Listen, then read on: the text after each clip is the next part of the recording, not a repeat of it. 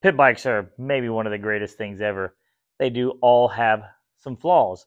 Today, I'm going to show you how to easily and cheaply fix a major issue with the CRF 110.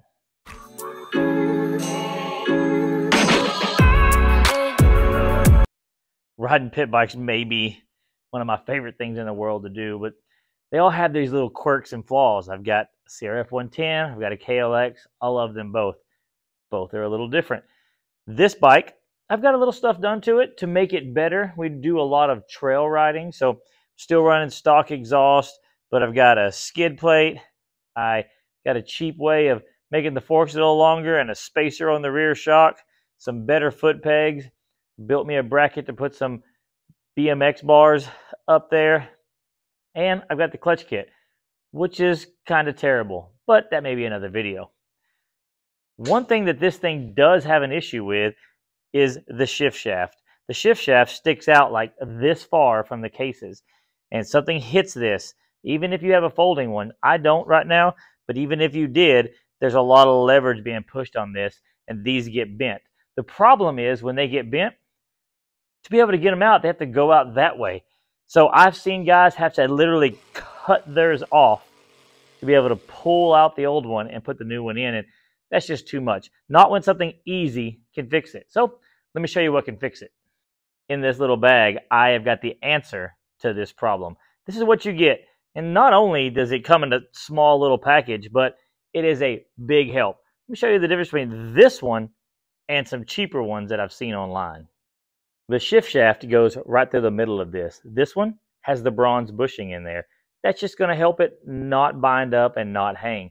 Not only that, it is machined out of a piece of billet aluminum, and this weird design on the back isn't there just for looks.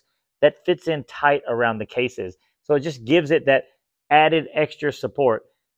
These are not that expensive. I have a link in the description below, but you can get these online, and they will, I promise you, be way cheaper than having to replace that shift shaft and split or take the clutch cover off, pull the clutch up, all that stuff. This little thing is maybe the most important mod you can do to your CRF 110. This mod is super easy to do also. Not only is it important to do, but it's super easy. You're only going to need a few tools. You're going to need an 8mm socket, 10mm socket. I like the extension. About the 2-inch extension, works good. A ratchet, and then we're going to need to get a box knife like that, and I'll show you what this is for as we move on. All right, doing this may be one of the simplest mods too. So we're going to pull this loose.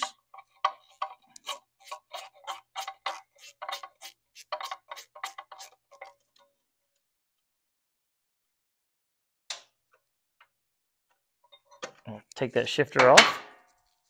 Next, I like to use the extension just to be able to get to it. A lot of people remove the chain guards on these bikes, but I leave them. I ride the pit bikes a lot in tennis shoes, and I've had my shoelaces sucked up in there a couple of times, so I'm definitely going to put this back on because I do believe it's important. These bolts we will reuse.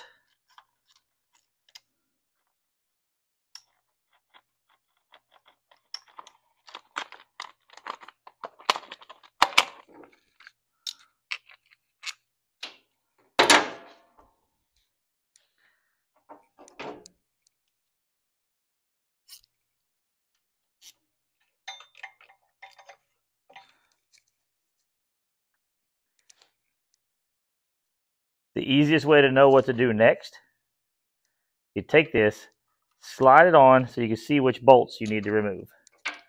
Let's get those out. There is a gasket up underneath here, but loosening these two bolts will not damage the gasket. We just got to make sure that we get them good and snug as they go back in.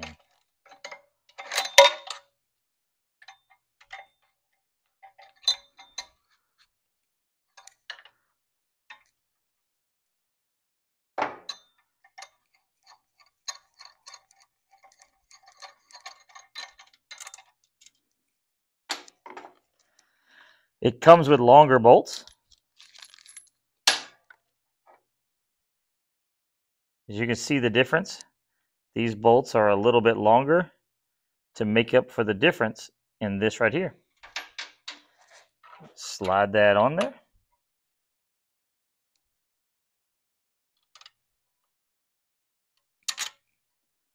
Put the new bolts in. The new bolts have a 10mm head on them, so you'll need to make sure you have a thin socket to be able to reach between the bolt and the stator cover.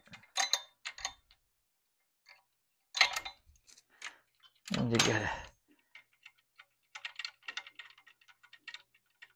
get them in there.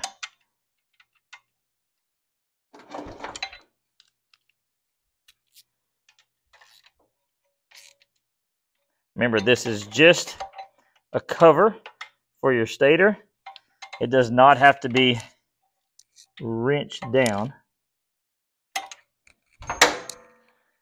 All right, up next,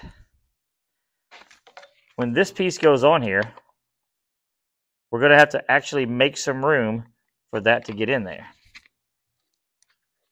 And this is future me editing this, realizing I did this off camera. Sorry about that. I didn't cut it out because I wanted to show you just how quickly this can get done. And I'll show you exactly what I cut just in a second. Just hold on.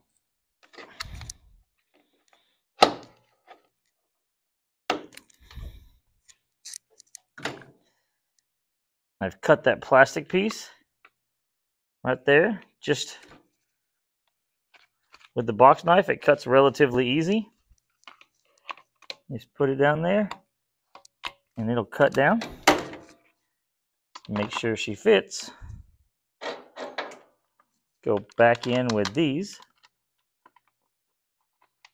Also, while I'm editing, I'm realizing that I'm showing everybody my weenus, the skin on my elbow, which is called weenus, which is quite interesting. So at least you learn about this product and a fun fact. And I keep showing you my weenus.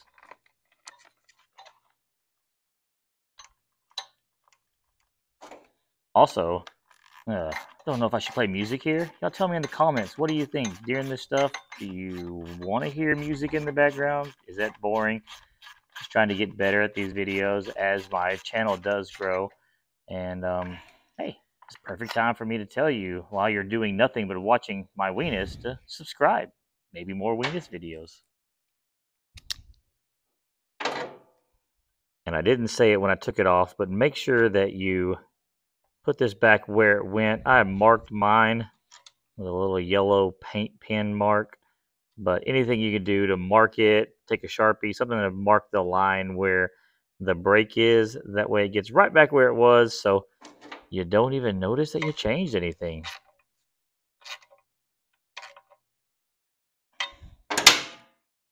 And like I said, it's that easy. That was in real time. Literally how long it takes to put that on and protect your bike. Mine does have the skid plate, so the shaft getting directly hit is somewhat protected. But I promise you, seen it many a times, a root, a rock, a tree comes up, catches on this, bends that little shaft right there, and yeah, it really makes for a nightmare to fix. So just spend the money, protect your bike. I don't care if you have a little kid riding one of these or if it's your pit bike or race bike. I promise you, you will not regret buying that. Whenever you do catch it hard enough to bend your shifter, you'll know that the shift shaft is safe. I appreciate everybody for watching the videos. They're sporadic, I know, and I just do this stuff for fun, and I really appreciate y'all letting me show you products that I do believe work and are worth buying. So if you want to, there's a link in the description. I have no affiliation. I get no money. This is just the one that I have. Just check them out. They're definitely worth buying and worth having on your Honda. And let's see what other parts I can put on there and maybe save y'all some money.